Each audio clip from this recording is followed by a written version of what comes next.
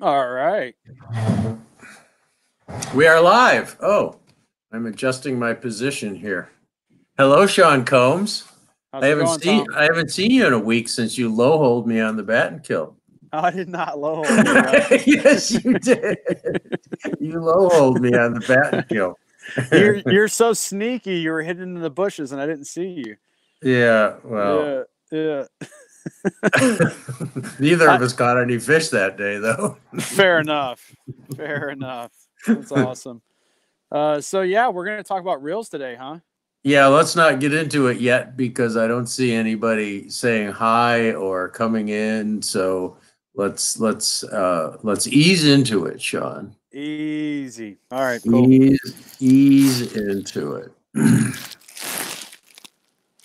So you think the carp will be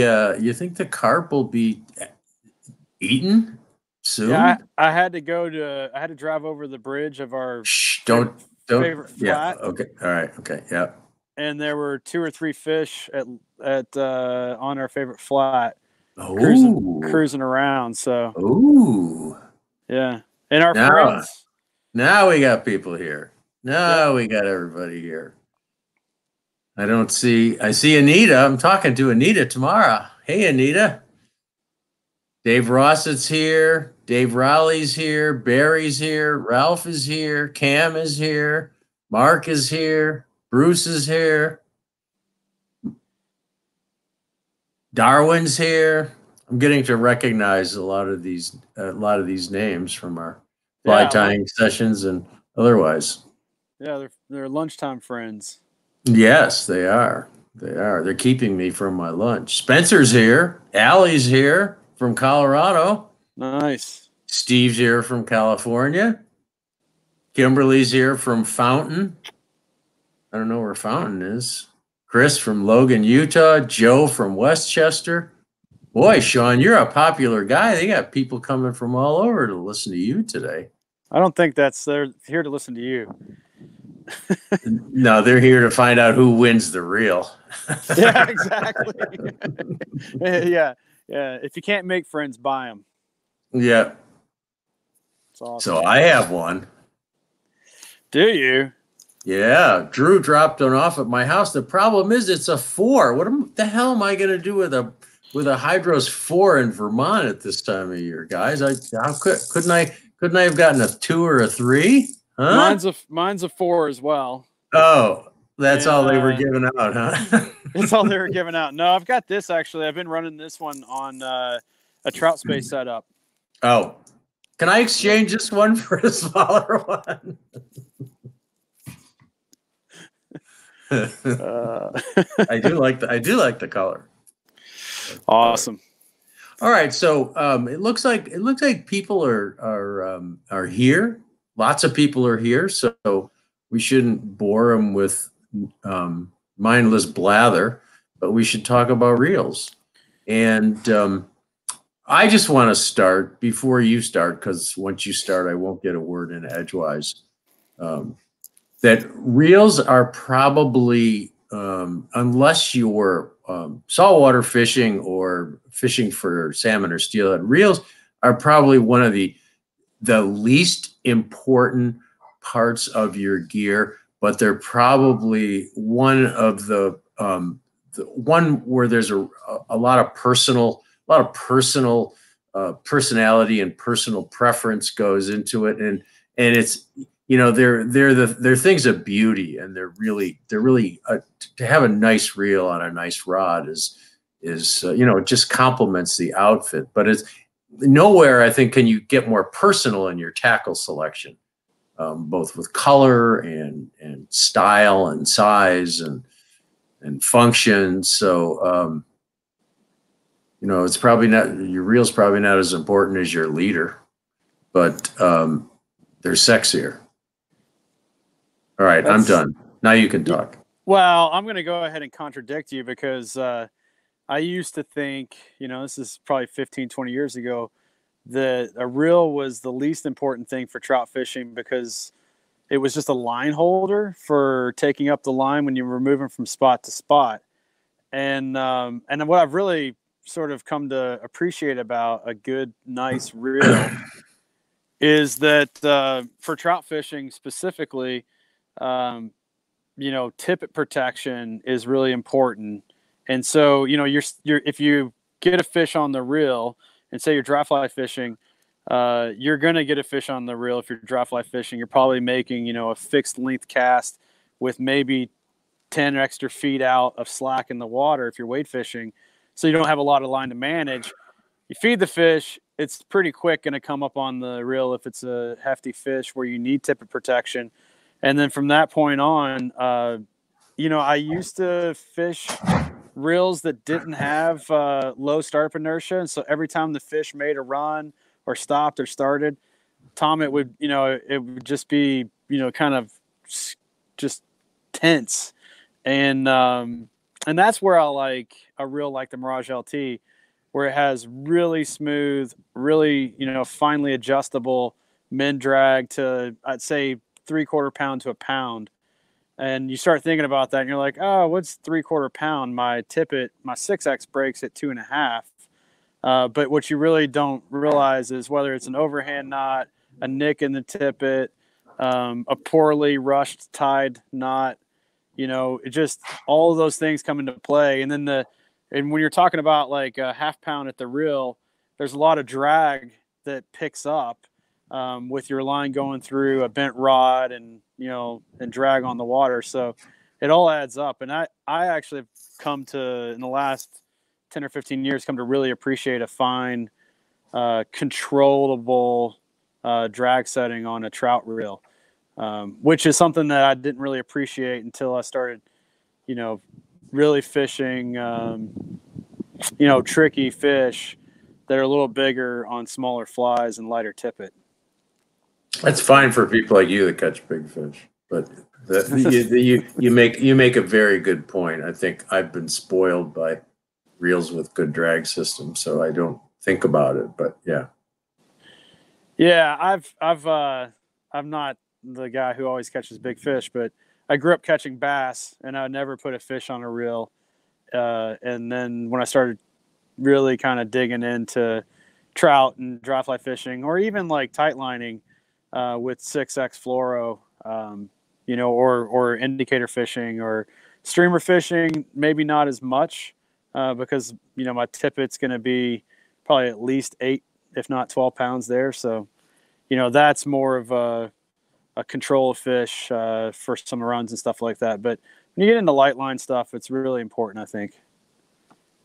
And then Jeff makes a good point. Drag is also influenced by how the rod is held and positioned on a fish as well. No, it is. It's a good call out, Jeff. If you drop your rod and you fight with the butt section, and you're not kind of pulled way back over your head, then you have less drag through the 12 or so guides. And if you think about you can do this test yourself, tie your fly line to a small rock or something like that, and try pulling it and seeing where which angle of the rod is going to put more pressure on the rock versus bending the rod and putting more pressure on the rod. So that all plays into account as well. Tyler asks, what is both your guys' favorite weight for reels?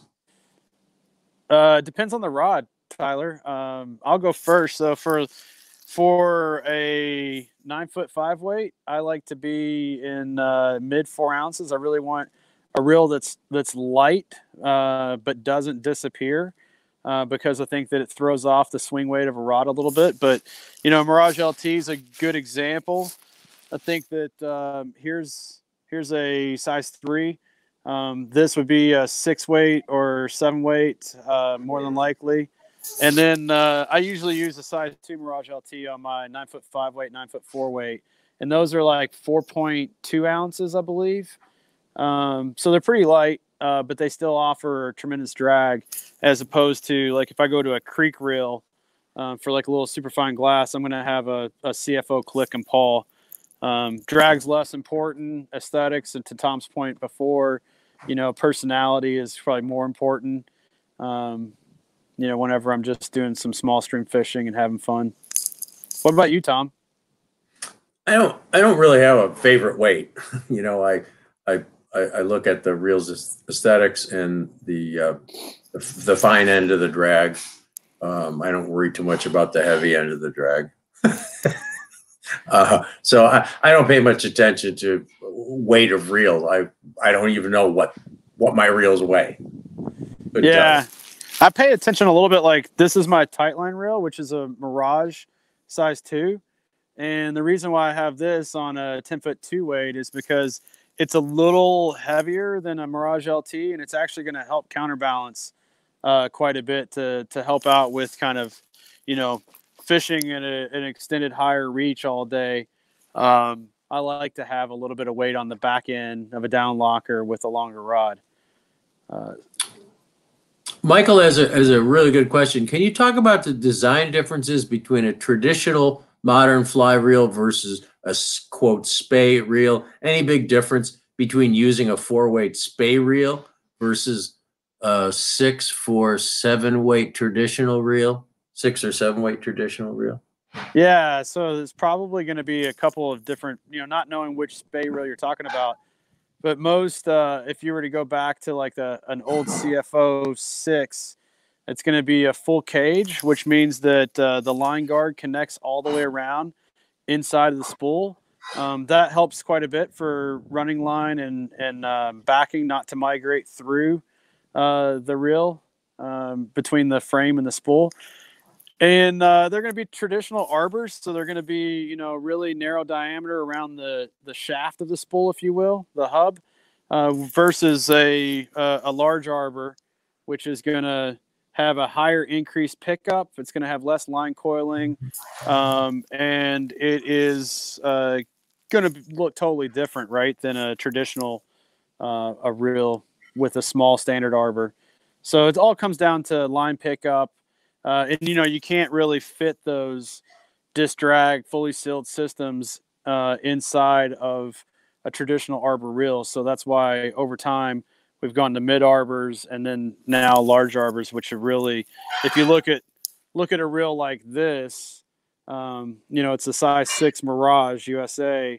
It's a 4 1/4, 4 1/2 reel in diameter, and it has, a super awesome disc drag and has high line retrieve and pickup, really good control of how you're fighting fish with drag and when you're going to, allow them to have some line and when you want to stop them. So it's a good question, though. There's a lot to it. Roger Bird has a good question. What's the best way to set the drag on a reel? That's a really good question. So I would say the way I do it is I usually go with the least amount of drag that during a hookup on the run of a fish, if it runs and stops, it's not going to overspool. I always like to start light and then move into a heavier drag if needed, then hook a fish and in its first run go, oh man, this is, there's a lot of tension in the line, and then, bam, you lose your fish. So I typically will be 1 or 2 clicks in. There's a couple ways you can do this. I've seen it done where you would put everything together and then have a fixed weight, say it be, a 1/2 pound or something like that, and just hang it to your reel, and then back the drag off until it falls on its own to the ground. So if you think about taking, a 1/4 pound or a 1/2 pound, attaching it to your tippet, your reel's not onto your fly rod at this point, having it max drag. And if you want your setting to be roughly, and this isn't, with tools like an Instron, but just stuff you have in your kitchen, maybe, you can loosen your drag until the spool freely drops with that 1/4 pound on your line. That's a good place to start. Do you have a difference of opinion, Tom? Because, fly fishing is all about everybody has an opinion, but what do you think? No, I just pull on it and estimate. But I do put it to the lightest setting that I can to start. Yeah. Even with something like tarpon, there's a big difference where you want a stripping drag, but then as soon as you cast or make a presentation of the fish, you want to tighten right up. But for trout, I just set it fairly light. Yeah.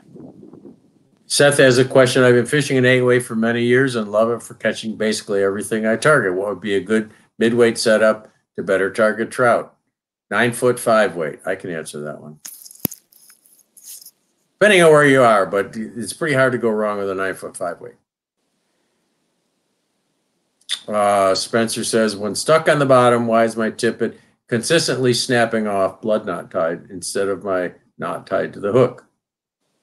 I would practice your blood knots, Spencer, and make sure that you're tying them properly. I would make sure that you're no more than 0.02 of an inch difference between sections. I would make sure you're making 5 turns on your blood knot, not 3 or 4 as people used to tell us. And if that fails, I would try a triple surgeon's knot. But it's going to break somewhere, right? It's going to break at one of those 2 knots. It's not going to break in the middle of your tippet because knots are never 100% except for bimini twist. Yeah. Can you see that question from James, which is a good one? Can I expect the drag to feel different between a reel that has been dunked versus when it is dry? That's in a depends on the reel.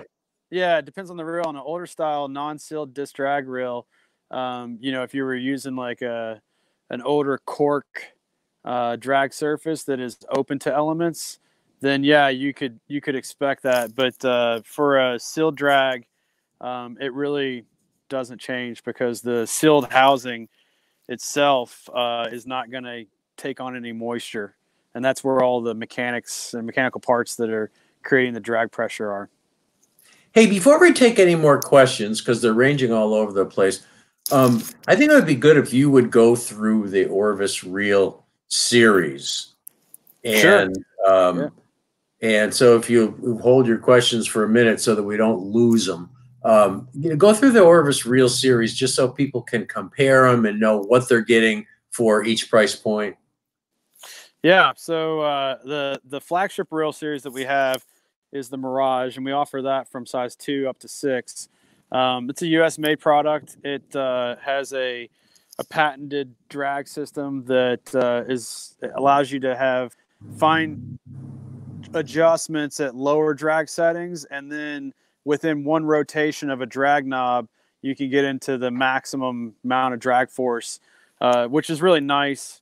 And then that system. Another nice thing about these reels is they're Type 3 anodized, which are more scratch resistant. They also have, I would call it belts and suspenders seals approach. So everywhere there's an entry point to the disc drag system, there's 2 seals, which is really nice. And then from there, their little brother, if you will, is the Mirage LT. So this is really a freshwater reel, maybe up to a bonefish reel. A lot of people like these for bonefish in a size 4. These are offered from size 1 to 4. They have pretty much almost all of the design that goes into its big brother, but just with consideration to weight. So single seals, Type 2 anodization instead of 3. Thinner walled. We really took a lot of the weight out of this reel with opening some of the porting on the frame itself. And then the drag on the Mirage USA drags tend to, like in a size 6, it'll go up to 16 plus pounds. And on a Mirage LT, they're just set up for a lighter game, and they'll go up to about 8 pounds. But a size 1 would be like up to about 3 pounds. So from there, we get into the Hydros. This is new for this year. This is a large arbor reel that has been redesigned. And really the redesign here was more of improvements upon a great reel. It's benefited from the hard work that Mirage and Mirage LT has laid out in our family of reels. And so you get updates like a curved radius foot on the reel foot itself. So if you're running your leader behind it, it's not going to kink. It has a flush counterbalance now, if you can see that. The handle's been improved where it's smoother operating. The drag knob is, I think, much improved. It's just got a better ergonomic surface. It's a little brother to the LT in a way. It's a little heavier. The drag performance is not going to be necessarily as smooth as the LT. The LT's sort of got a step up on that in a pretty big way, and it doesn't have the ball and ramp patented adjustable drag system. So instead of having a nonlinear curve from min to max, you're going to get a linear curve. So if you're the low end, you're going to get to that max drag a lot faster. And then from there, well, I think the two most important points in the Hydros is that it is smaller and lighter than the older Hydros for the same capacity, so it better fits modern lightweight rods, and it's not made in Vermont, not made in USA. Yep. I mean, I think those are the two bigger points for. Yeah, function. That's probably one of the points that would also apply to Mirage LT is with the big game, Mirage USA, we have super large arbors. So we're, for a given rod weight and reel size, we're a larger diameter, almost a full size up, and a larger arbor. We did that for these reels to have higher line retrieve. And then when you go to the Mirage LT, they're going to be smaller diameter reels. So a size 4 is a true 4-inch reel. Which is typical industry standard instead of a 4.2 or 4 1/4 reel. Okay. You want to talk about the bat and kills now? Yeah. So then, just to round off the large arbor side of things, the Clearwater is a new reel for last year, and it's basically a workhorse. You know, it's a cast reel. It's not machined from bar stock. It's investment casted. And and it's a good reel. It's not gonna be the best reel from a drag standpoint. So if you're going saltwater, I strongly encourage people to step up to a Hydros or a Mirage. If you're gonna be doing a lot of freshwater fishing and you're good about taking care of your equipment, it's a really great starting place for a large arbor reel.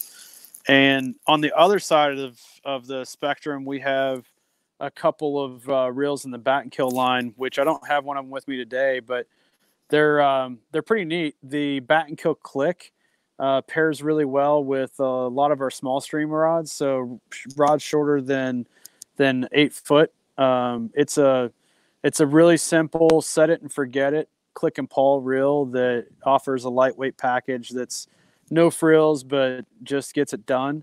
It has a traditional porting.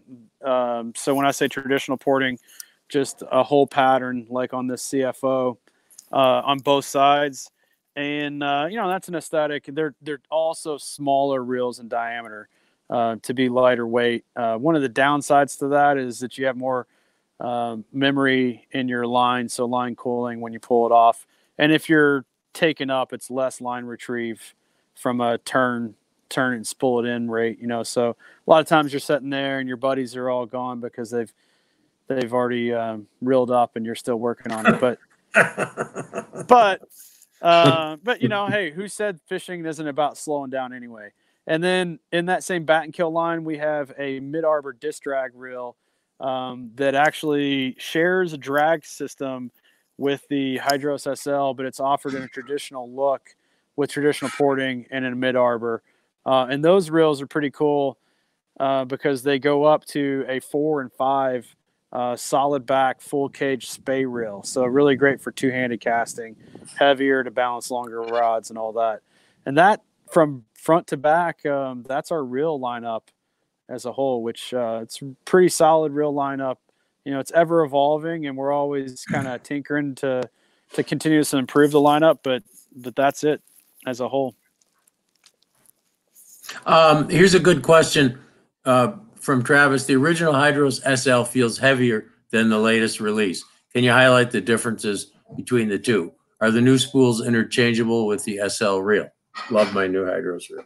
Yeah, so no, the spools aren't interchangeable, and the biggest difference Tom touched on just a minute ago is that we took the super large, the SL with super large arbor, and we went back to a standard arbor because basically the customers said for a given line weight, say a 5 weight, I would rather fish a smaller reel with slightly less retrieve that's lighter and balances better on recons and helioses and clearwaters than to fish a heavier reel that's got a larger arbor and have a little bit better line retrieve.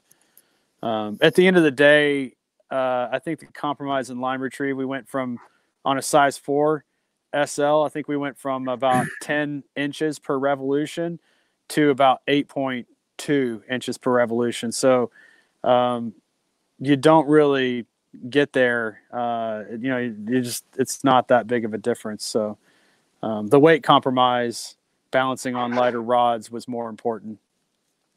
Here's a question that you can elaborate on, I think. What's the main difference between saltwater and freshwater reels?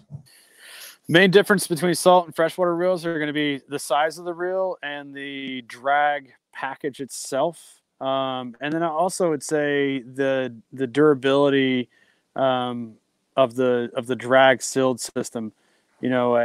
Saltwater is really corrosive stuff whenever it interacts with any non-stainless or non-anodized aluminum surface. And so it's really important creating a reel that, you can have on a bonefish flat, or you can be tarpon fishing with it and it can get dunked and it won't allow salt water to get in, because once it gets in, it'll crystallize and it really will have a reaction and just completely deteriorate the metal surfaces that it comes in contact with. So durability is really important. And then from the performance side of things, saltwater game fish, whether it's redfish, bonefish, permit, snook, tarpon, GTs, you usually don't get to hold the line that long when you hook one of those fish. And that's where, having control of the fish using the actual drag mechanism is really important. So smooth drag is important. And then drag force or drag amount is really important as well. Can you see that question from Robert? I often fish alkaline freshwater that require rinsing your gear to avoid corrosion. Do you recommend any additional maintenance to seal drag reels? Yeah, I think that the rinsing is a really good starting point there. And honestly, for sealed drag reels, once you set the one-way bearing to the direction that you want to retrieve, left or right hand, we typically don't ask people to dig into the reels, and because there's more possibility that you're going to allow, once you take a frame cap off, you may allow some the spring or the plate, or you start the little piece falls out and goes somewhere and you can't find it in the carpet. I think that it's best to on a longer term scale, if you're having problems with the reel, send it into our reel repair shop and we'll service and update and clean it up for you. But rinsing is really important for sure. Here's a good one from Charlie. What's the best way to care for your reel? You already touched on that a little bit. Do you need to worry about it being submerged in water while unhooking a fish? I have a Hydros SL and love it. It's already 3 years old and would love to make it last as long as possible. Yeah, it's the Hydros SL has a sealed drag. It's a single seal, so each entry point has only one seal. Doesn't really mean that that's a big deal. I mean, right now, I would say keep fishing your reel. Make sure you keep dirt and debris. A lot of times I'll submerge or drop my reel inside of a stream. It'll pick up some grit and some dirt, and then that will migrate and make its way into contact areas with your seal. That's why it's important to routinely just kind of rinse off your reel on those dunks, just because sand is an abrasive material, and even though you can't see it, it's in there tearing up those O-rings and compromising the seals. So that's really the tip there to keep it going. Yep. Yeah, you don't have to worry about a reel getting wet. They're made to be used in water, but sand is not so good. I will say the Clearwater reel, it's not good to dunk that for prolonged periods of time. Mm-hmm. There's a what you can you see that question from Tad? How do Yep. you balance? Got it. Yeah. So how do you balance the Euro rods with the new Hydros? I think that the new Hydros is lighter than the old Hydros. And it depends on the length of the rod, if you're fishing 10 footers or 10.5 footers and which rod. But twos or threes are a really good place to start. And like I mentioned earlier, I fish a 2 on my tightline rig. And I know a lot of people will fish Hydroses in threes in the new one just to pick up a little extra weight for balance. Okay. Does Orvis investigate startup drag with different line types? I imagine the line stiffness differences can influence the startup drag. Yeah, we measure startup inertia on an Instron, which is a device that's a column that has a load cell and can pull the line off and measure it. And we do that with the reel fixed, and we've also done some trials with the line going through the rod guides just to see, and it gets into the complexity of the drag of the line going through the guides. So a new line that's really slick, like a new Pro fly line with AST Plus, is going to have less pickup and drag through the rod. And you can take an old line and clean it with a cleaning application pad, or some dish soap and a rag, and that's a good way to kind of handle that. But we take in consideration both sides. The bottom line is if you're going to design the reel itself and it has startup inertia in the system, you're never gonna like clean or slicken that out. So we shoot for 0 startup inertia, and and I know for a fact, because we have a pretty fancy machine, that all of our reels don't have any startup inertia except for the click, and that startup inertia is the first click itself. You'll see a little peak, and then it comes down, and those clicks are like 1/10 of a pound. So, from click to engage to out. So,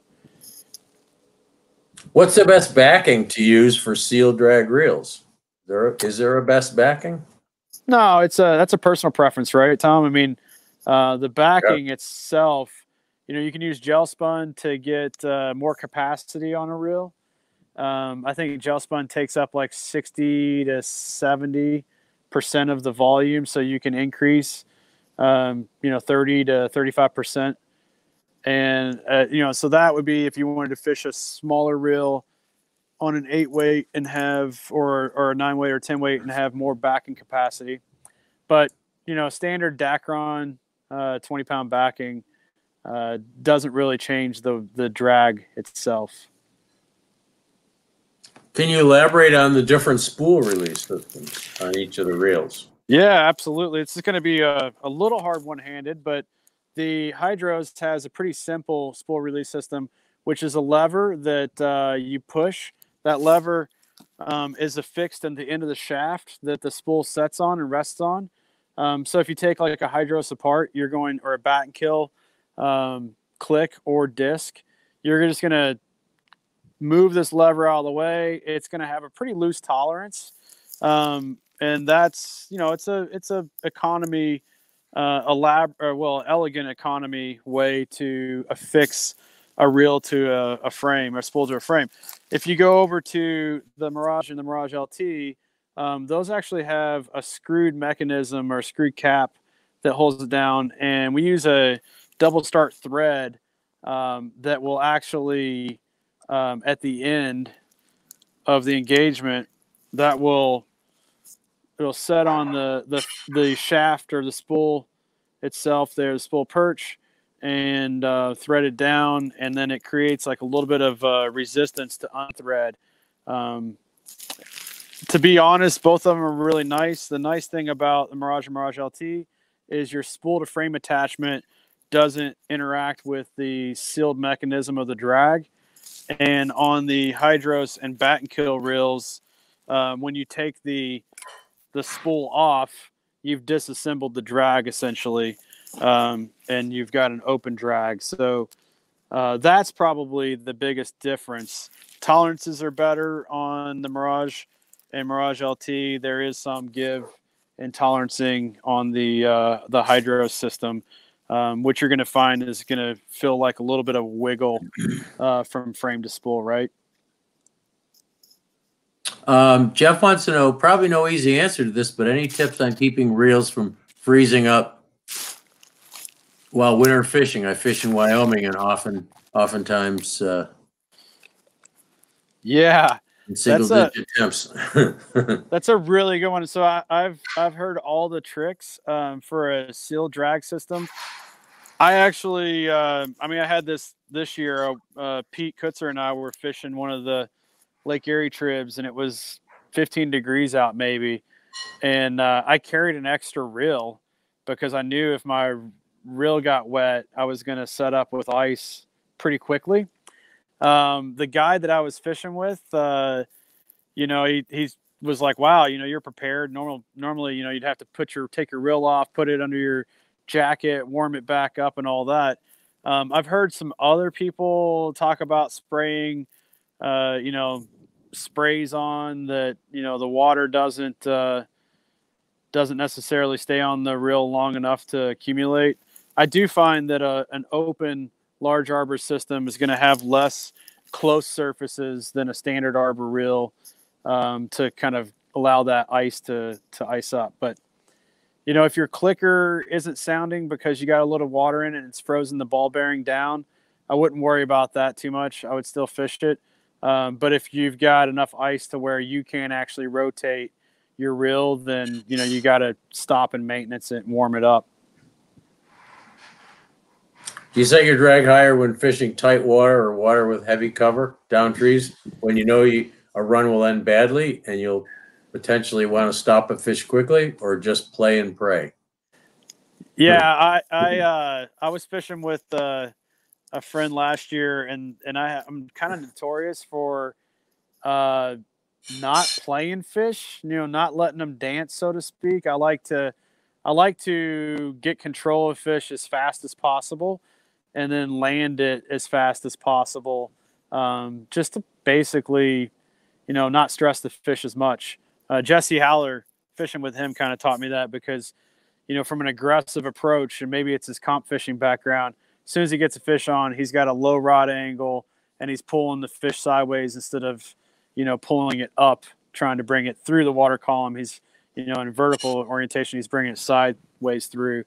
Sean Brilliant's another good one. I was still heading with him, and he caught a steelhead, and he just dropped his rod, put it in the water, his tip of his rod in the water, and reeled the fish right up within 3 feet. And kind of, it was like one of those dog whisper moments, right? Tom, were you there for that? It's a classic, brilliant story, He said, "Watch this, bud," and he just like literally put his rod tip in the water and reeled a steelhead that was probably 10 or 12 pound fish right up to his rod tip, and he was like, "You better get the net. She's gonna get loose," So.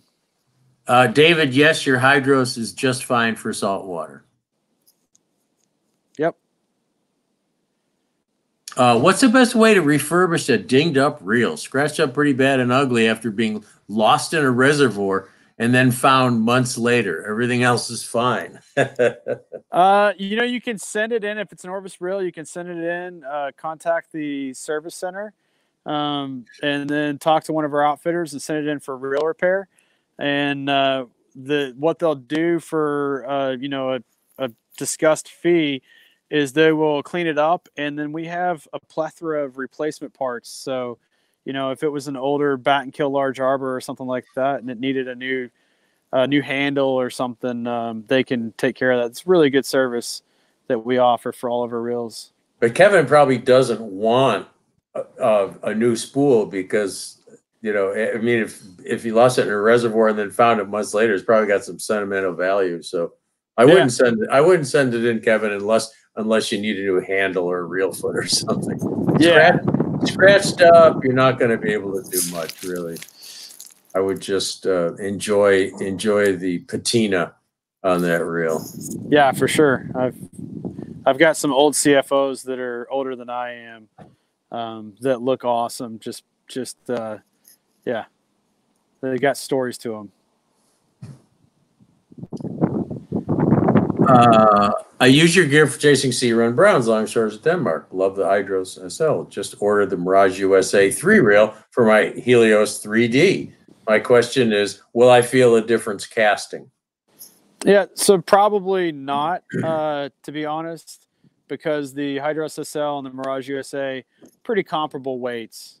From a casting standpoint, you're probably going to have the same balance in weight and hand. Maybe a little edge to the Mirage USA in a size 3. It's not. I may have missed this, but how often should you lubricate the various types of reels? Good question. Click and pawl versus seal drag. And how often do you lubricate the spindle? What types of lubricant are recommended? That's a really good question. I really am probably harder on my gear than I need to be, because of like always looking for the things that fail if you don't properly maintenance gear. Because look at that as an endurance test. Eventually, everything will sort of break down, and what part of that will break down. So, Tom, why don't you take us through what's your annual routine on cleaning up your reels? No, you don't want to know my annual routine. Oh, I do. Because I have none. I think I'm kind of in your school that I should be abusing these things. I never clean or lubricate my reels. You know that. It's a good one. It might be another topic. You set me up for that one, didn't you? Well, no, I think you clean your reels when you clean them out of the back of my truck. Yeah, well, yeah. I mean, with the COVID, I do, but other than that, I don't. No. When you clean out my reels out of the back of my truck and keep them. Yeah. Well, I got a nice one the other day. Yeah. Yeah, but that's a good question. I mean, I think that from a lubricant standpoint, if there's a lot there that you could dig into, maybe a really good one, Tom, to do as a Facebook post or something like that with the guys at the rod shop and reel repair. Of like what's the best practices for cleaning up and what materials to use, what lubes to use. Yeah, I know the one thing you probably shouldn't use is WD-40 because it's got a solvent in it and you might hurt your line or the seals on the drag. But, I think usually what we always recommend is a very light machine grease. Yeah. That's fair. There's a 3M product that we use, and it's Super Lube is its trademark name. That we use for our U.S. reels, and but again, for a fully sealed disc drag system, there's not a lot there to lubricate. What you don't want to do is WD-40. You don't want to take this works from a bike chain and put it on your reel and stuff like that. You definitely don't want to do that stuff. Do you ever need to lubricate the shaft on a seal drag reel? No. Actually, on a seal drag reel, the shaft is dry because it's actually a friction point where it contacts the one-way bearing as the torque transmission goes, and so you don't want lubricant there. That would be the opposite effect. I think we lost Tom but I'm sure he's coming right back. But I was going to suggest maybe we can announce the winner now for the absence. But I had to cough, and I tried to mute, and I pressed the leave studio button by mistake. Sorry about that. I just popped in to say that maybe we could announce the winner while you're in your absence. I think that's a good idea. Are you ready? Are you ready? Are you ready, Roger Bird? I always have to tease Roger. Let's see. All right. Big announcement. The winner, the randomly chosen winner, and I don't know if I've seen this person here yet, but their name is Dustin Boyer Smith. Congratulations. Nice. Dustin. Yay, Dustin. Congratulations. So now all the rest of you have to buy one. All right, I'm going to hop off so you guys can finish. Thanks, Julia. Congratulations, Dustin. And I knew we would get this question. Speaking of CFOs, will you be bringing them back?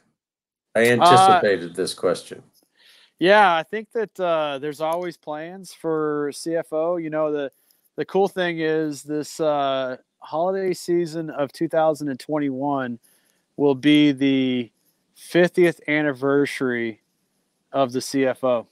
We ran it in the 1971 holiday catalog with a picture of Santa Claus bending a rod on the front. And so that would be pretty cool to do something for that anniversary. Definitely a reel that I love. It's a reel that we all love. I know you fish them, Tom. I fish them. It's just a really great product and a really good functioning reel. So I think it'll always have its place in the Orvis reel family. Is that a little foreshadowing? Maybe, I don't know. You have to look under your Christmas tree in a year and a half. Okay. I'll expect one.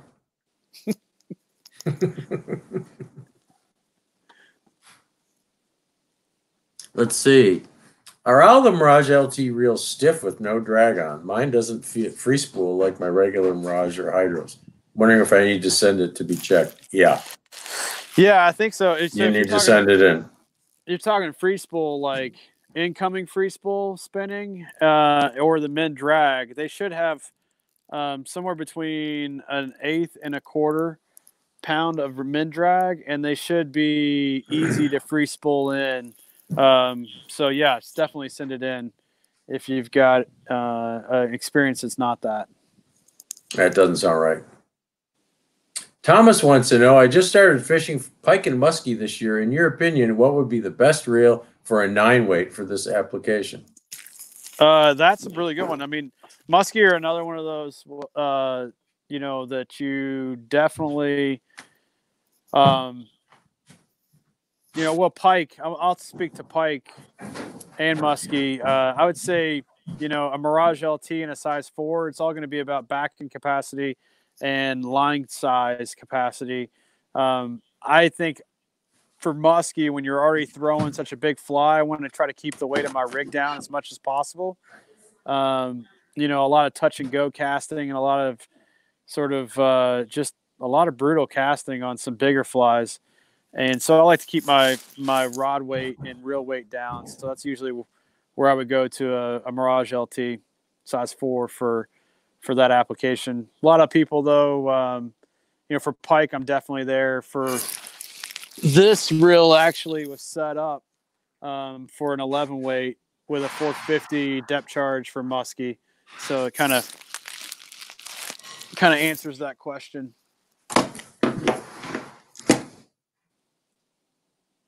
I think you already talked about balancing the Euro rods with the.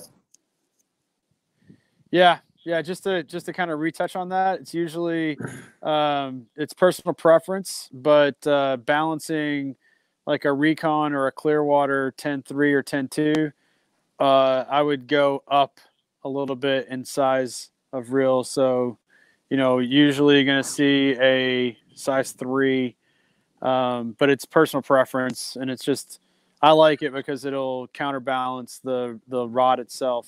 But our Euro rods are getting lighter and lighter in swing weight, and they're getting pretty nice, and you don't need as much counterbalance. You see that next question? Yeah, I think so.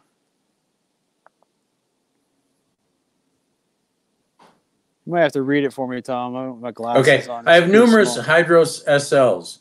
6 of them. Any way to fill in the gap between the housing and the seat? There's a gap there, and smaller tippets get caught in there. I was thinking silicone or question mark. Yeah, you could. That's a really good question. I mean, if you really wanted to tune it up, you could drop a little 2-part epoxy in there and then wipe them down. That would fill the gap. Like, so, your standard stuff that you would find at Home Depot. It's an aluminum surface to aluminum surface, not going to really hurt the reel. I would add stuff to it. I wouldn't try to file it or anything like that, because you're going to take off the anodized aluminum surface finish. But yeah, I've also, if you're constantly getting that filled, or getting that little piece, I would maybe tinker with that a little bit. Or always make sure that you leave a little bit longer section of leader outside your reel, and then it won't sneak in that gap. Oh, I think he's talking about wrapping it around the foot. Oh, yeah. I got it. Yeah. But Okay. another way to do that. Okay. Another way to do that is to attach your fly higher up on your rod and wrap it around so your thicker section of your leader, butt section of your leader, will be in that area, and it's less likely to get caught in any little nooks or crannies. I see. Okay. Yeah. I misunderstood. Good question. I know you can't use cold water lines in Belize. Any issue with using the lines? I have spooled, I think, for colder water applications. You could use a cold water line in Belize, right? Just might get a little sticky. It might get a little sticky, but you can use it. That's really what you're going to find is in warmer temperatures. It's just going to get a little sticky, and it's about air temperature, really. No different if you took a tropic line and you tried to fish it on a 55-degree day, somewhere, it's going to get a little stiff and coily and all that. So what was the main? Sorry.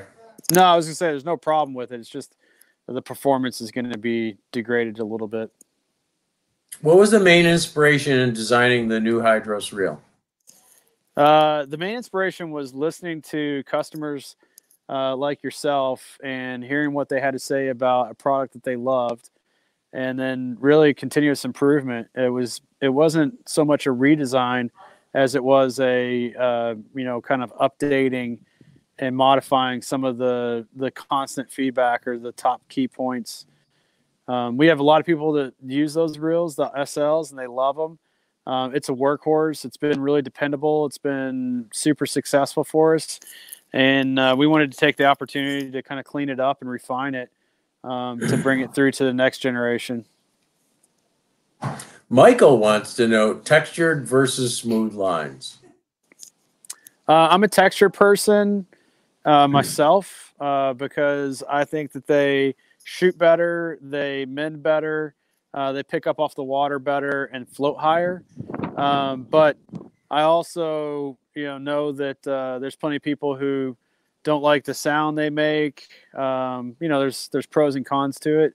And, the pro smooth lines have gotten, with AST Plus, they've gotten pretty slick and they shoot a lot better than, lines 3-4 years ago. So I'm kind of either one, but in saltwater, I've usually have a textured line on. Yeah, I favored the smooth at first, but I've been convinced, seeing the tests and using them, that the texture they flow better and they shoot better.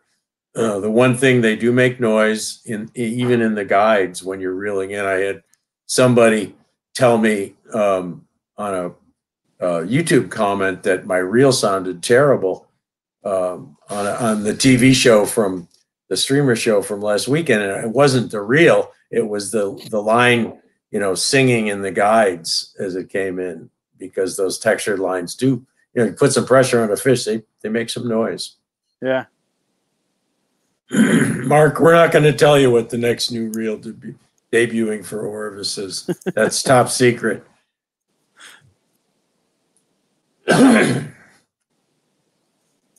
Unless you want to. No, there are no sneaky leaks today.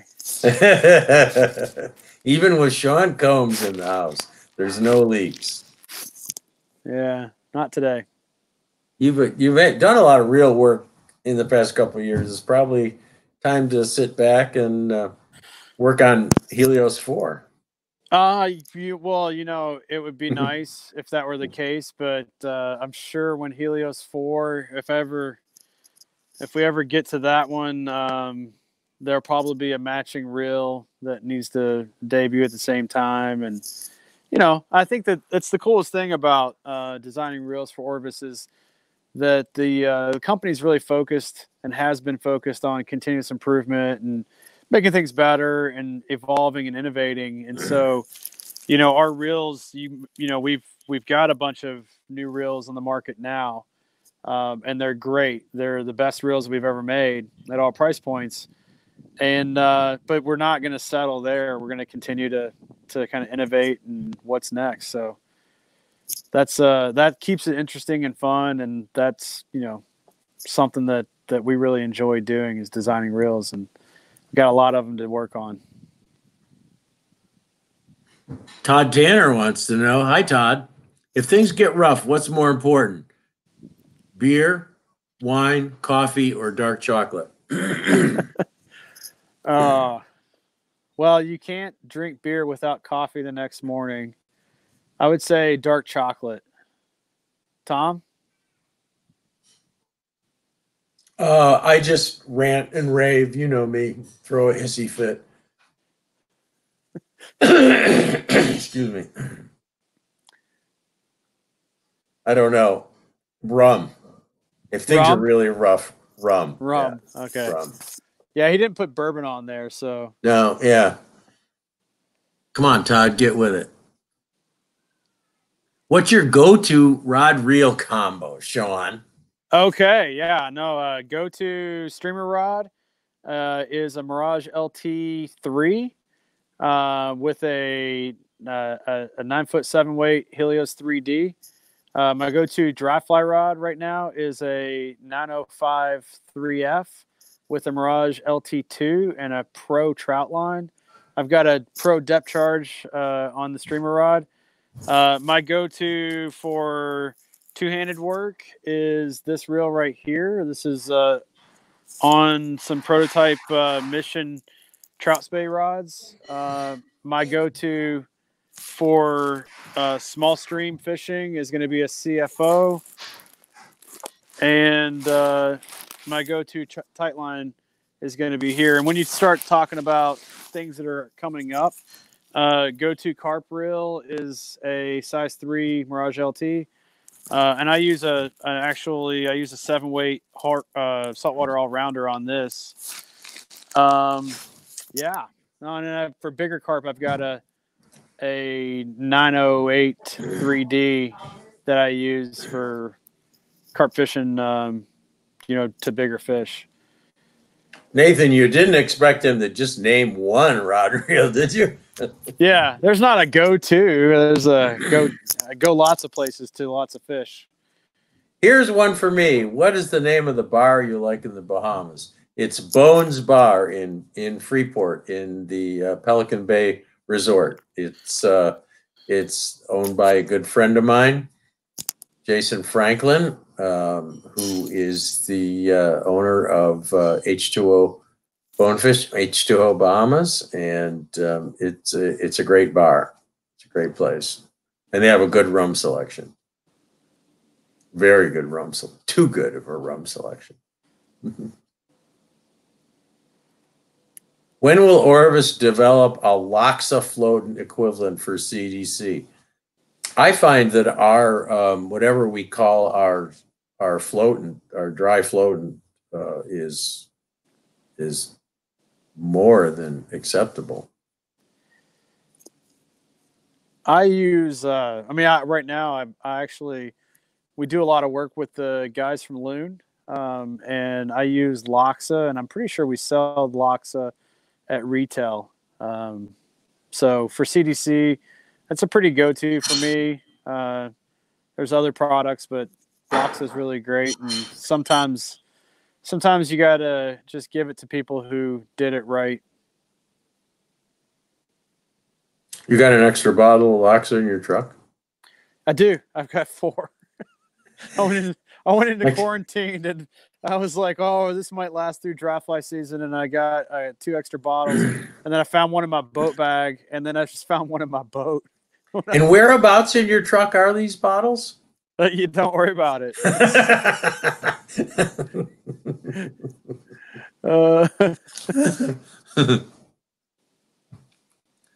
Let's see.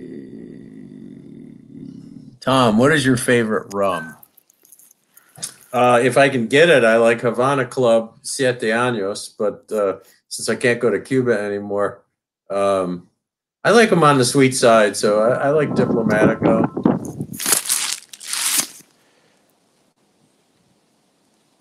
Yeah. Have you ever had the Plantation 20-year? No, I don't think so. It's probably too expensive for me. No, it's not. It's not too expensive. Our friend Henry Cowan wants to know, what's your go-to cart fly for finicky feeders? Ooh. Henry. What do you think, Tom? I don't have a go-to fly. I don't. Do you have a go-to fly? You have one, don't you? That works pretty well. I do. It's a red-eye carp nasty. Is probably, I think it's a Dave Heiss pattern that we sell, and it's really my go-to if I walked on a new piece of water that I had no idea what they were feeding on or whatever. It works for me. It's worked on mud flats. It's worked in rocks. Kind of worked everywhere. All right, Shawn. Well, it's getting on to 1 o'clock, and we've wasted people's time long enough, I think. I hope that everyone learned something new today, and Shawn helped you pick your next reel. It's always exciting to get a new fly reel. They're just things of beauty, and heirlooms because they last a long time.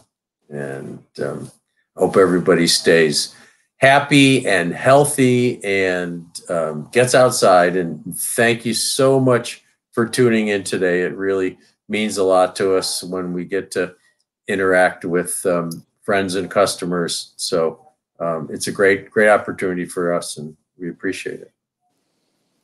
Right, thanks Shawn? Thanks for having me on, Tom, and we'll talk again soon. I hope sooner rather than later. All right. And I got to find that bottle of Loxa in your truck. Sounds good.